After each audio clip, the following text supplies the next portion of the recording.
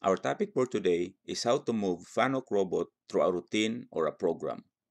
At the end of this video, I will attach how to jog fanuc robot so that you will know how to control robot manually. Let's get started. Press which routine in a program you want to run. The at sign is where the robot is in the program, and the black symbol or cursor is where the robot to land a forward key is pressed.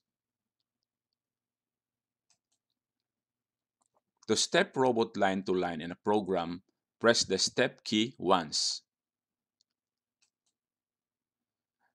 Step status color turned to green means program is enabled. To run the robot through all the program, press the step key once. Step status color will turn green.